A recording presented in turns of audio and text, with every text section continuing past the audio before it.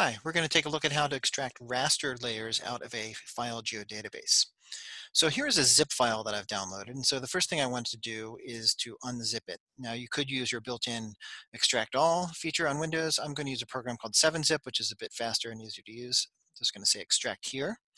And when that process is finished, what I end up with is a folder that ends with .gdb. Now we can open this up and take a look in here, but really no human should do that because it's not human readable whatsoever. And it's just a whole lot of files that go on and on and on. Now ArcGIS will know what to do with that. And so we open up ArcMap and we'll just going to go to the add data. And I want to browse to where that folder is. So in my project folder, I see that it's interpreted that folder that ends with .gdb as a file geodatabase. I can see by the icon here. When I double click on that to open up, I can now see all the different raster layers that are available within there. This one has quite a few, and I can just pick whichever one I want and click add, and it'll load that in, and I can work with this as a regular raster data set. Now, if I want to be able to use this data in another program, or I just want to extract out that one layer so I have a smaller file, what I can do is right-click the layer and go to Data, Export Data. And there's a lot of settings here. I'm going to skip most of the things at the top and go down to where it says location. This is a little tricky because we have to specify the folder where we want to save the file first.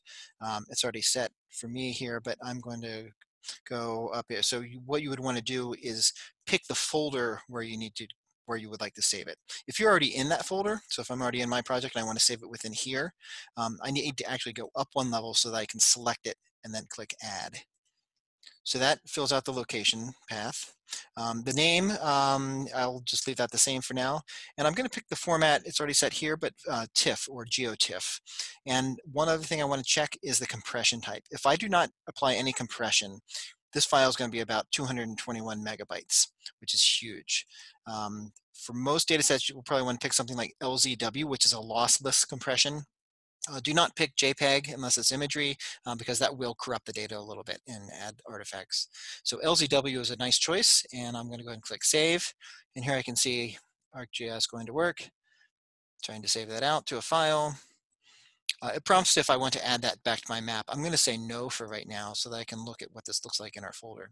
So it's created this TIFF file. Here's the main TIFF file, which you can see is only about 4 megabytes, so much smaller than that 220 uncompressed version that we would have had. There are several auxiliary files which go along with it. I'll just leave all those alone, but what I'm going to do is take the TIFF file and just drag that right onto ArcMap. And when I do that, you can see that it is identical to the original data set.